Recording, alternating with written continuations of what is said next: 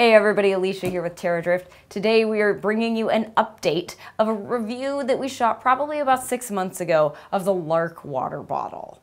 So if you remember, this is a water purification water bottle. It has a UVC light in the lid so that empty or clean, you can hit this button and it will either purify your water or kill all of the germs in your water bottle, thus negating the need to wash it, which is amazing. But it also purifies your water, so whether you're traveling or you're at home and you just aren't really sure about what bacteria or viruses might be floating around in there, maybe you're in a third world country, maybe you are hiking and you found a stream and decided to refill. This is gonna kill all the nasties in that water, which is super cool. But we're coming actually with an update because we have been using this for about 6 months now and are actually quite surprised about how much we loved this water bottle. We've obviously used and abused it a little bit, which is one thing we were worried about in the original review, is that a stainless steel water bottle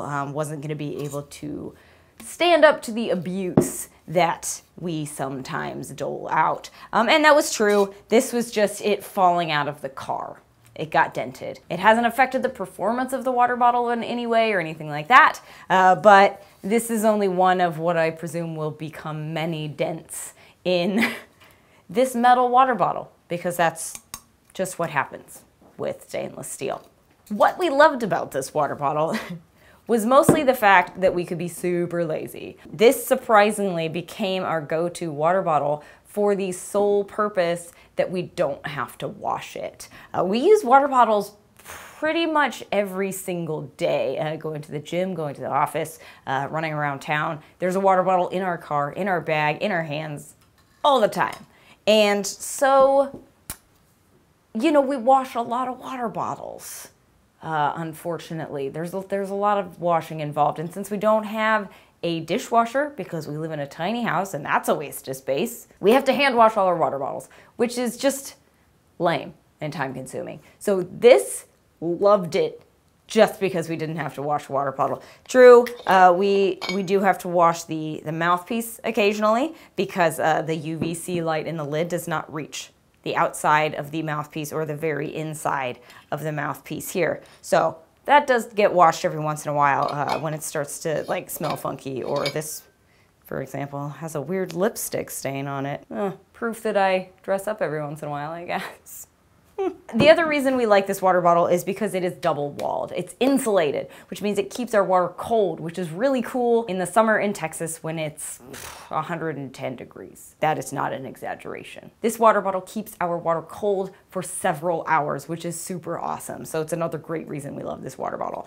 Also, you know, I was a little afraid at first to use it to purify any water that I was pretty sure was contaminated. We're talking third world countries or backcountry streams, rivers, things like that, that you don't want to drink water straight from the tap or straight from the stream. But after doing a lot more research about UVC and seeing all the stuff that it does, I would have no problem filling this up from a mountain stream or a tap in Mexico, and then hitting the adventure mode purification button and letting it take care of everything.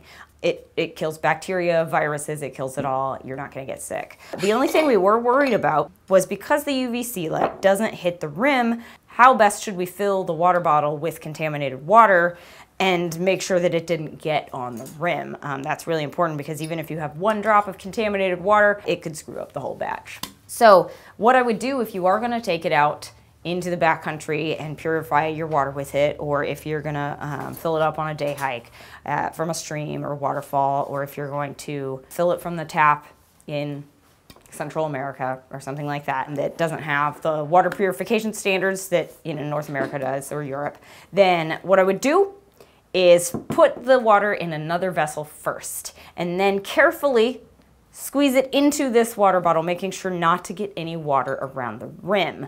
If it gets a little bit on the inside, that's okay. What I would just do is just wipe it dry first with a cloth or your shirt or something like that.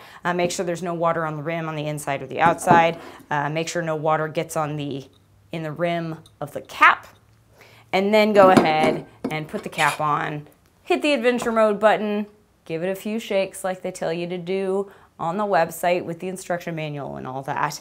And 2 minutes later, you should be good to go. If you're still nervous when you take it off, feel free to slosh it around again, wipe off the inside of the cap, the inside of the thing, and run at it again. And that should pretty much get everything taken care of.